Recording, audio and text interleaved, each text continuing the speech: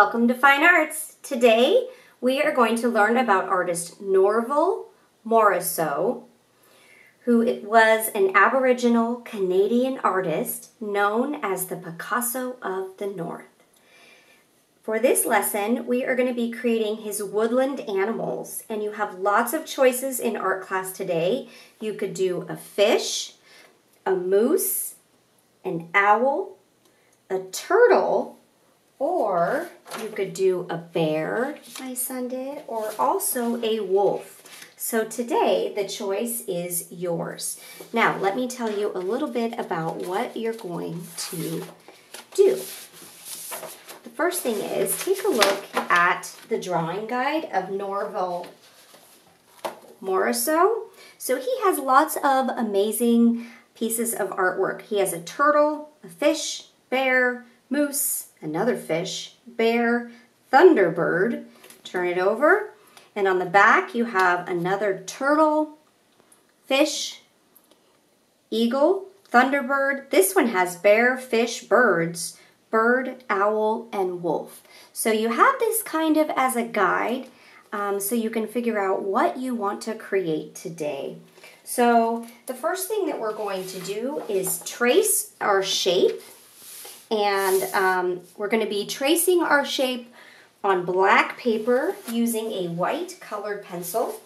The second step we're going to do is cut out our shape, which is going to be in black, because NORVAL used thick black lines.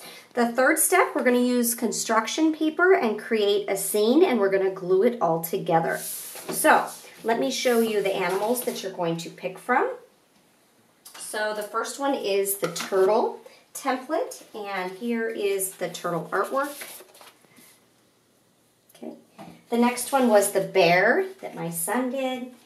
Here is the bear, if you like that one. And the bear can go either direction. If you want to flip it over, it's totally up to you. And then we have the fish that my son Gavin did, my other son. And here is the fish. Again, you can flip it and do it any direction you want. Then we have the moose. My husband created the moose. It was a family event. And the moose is a little bit harder with the top of these antlers, so you can kind of make them however you want. And the last one my youngest son Dylan did was the wolf. And notice that you can have the wolf go any direction. He has his wolf eating an apple from an apple tree. Very clever. All right, today I'm going to show you how to create the bear. And so you're going to get your black paper. You're going to get your template. And using your color pencil, you're going to go ahead and trace your template. And hold it with one hand. And you're going to trace around.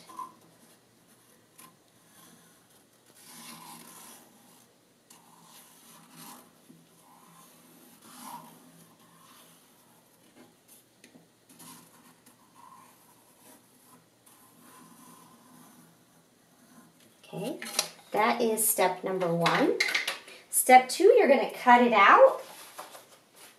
So after we trace, we're going to cut it out so that there are no white lines. Now I have one already done for you. And I have one cut and ready to go. And before you glue it down, you're going to be cutting lots of different things to piece it together. Let me show you what I mean. So for my bear, I'm going to show you some extra tricks on how to do it. So there's a background before I glue anything down. Then I can put the bear here. Oh, actually, I layered. I put red, and then I put a little bit of green, because red and green are complementary colors. And I added these shapes. Now, NORVAL was a painter, but today we're using construction paper to create this project. Here is the crescent moon, and I also added some lines to it. So there is no wrong way to do this. Let's see. Here we go. So we're not going to glue yet. I want you to design everything first. And I want to show you a few tricks. So, let's see. Take a look. First thing is, if you want to make some of these circles, like if you're doing the owl and you want to do two eyes that are the same, here's what you would do. You would take your construction paper, fold it in half, draw the shape you want. So let's say I draw a circle, and while it is folded in half, you're going to cut your shape out. And then you end up having two pieces that are the same. So that is a trick that I figured out. Another trick that I want to show you is that if we look at the drawing guide, you notice that he uses lots of layering of color. So like this right here, he started with the blue, then the yellow, then the red. And so that's kind of these circles here that I did on the owl. So I'm going to show you how I did that. Okay, so take a look. I'm going to set the bear aside really quickly.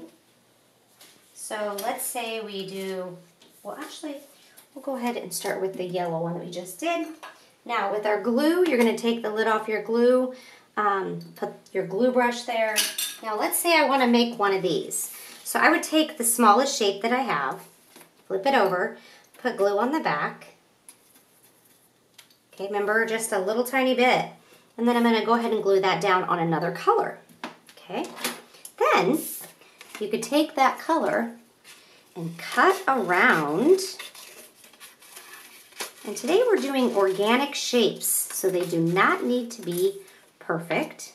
There we go. And then let's say you wanted to have another color. So now you take it, put glue on the back,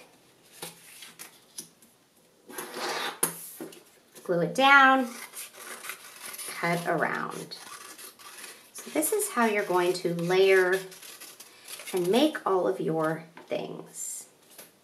Now, the other thing that Norval did was lots of bold black lines, and you can see that here in the fish. You can see how it goes around in the bear and the turtle. Oh, this bear here. So you're going to just design your art however you want. Now, if I'm looking at the bear, I'm not going to glue anything down on the big paper yet, but I'm going to show you what I mean by layering. So I did the ears by doing red and then green. So if I want to put something in the body, I'm going to glue the big shape first. Glue that down. And I want to push, push, push. Then I'll glue the medium-sized shape.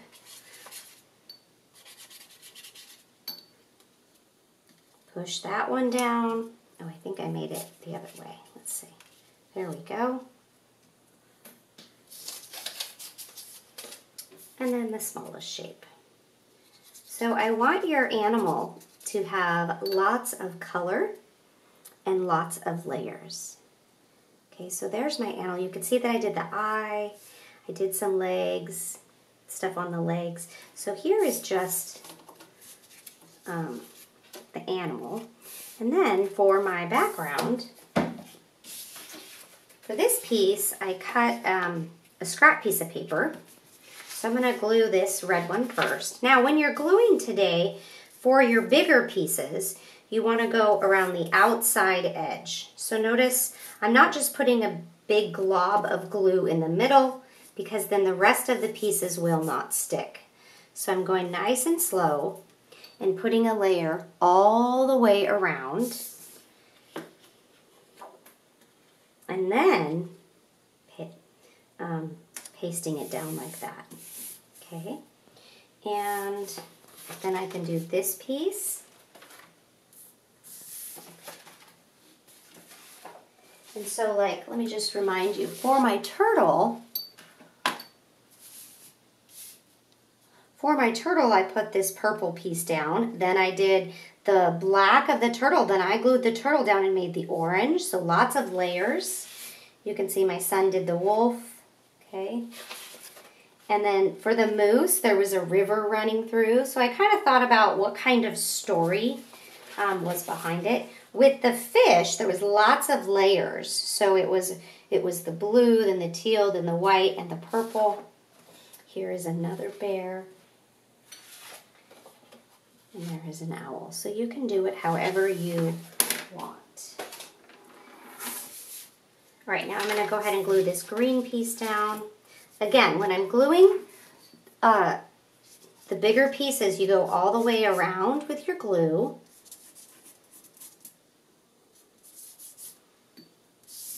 And then you're going to glue it down, and you want to make sure that you push, push, push, okay? Also, before I forget, we have an artist information sheet on NORVAL MORRISSEAU that I want you to also glue on the back. And when I glue my animal down, turn it over, and we're just going to carefully go nice and slow, gluing our organic shape. Organic shape means it's not like a perfect square or triangle. And you don't need a lot of glue.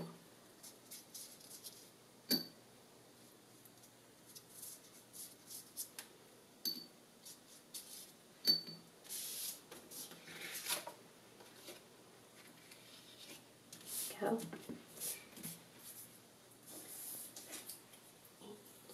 And I added a crescent moon. I drew it on yellow paper. So today in class, there are lots of color choices. Every color you could possibly think of is going to be in class.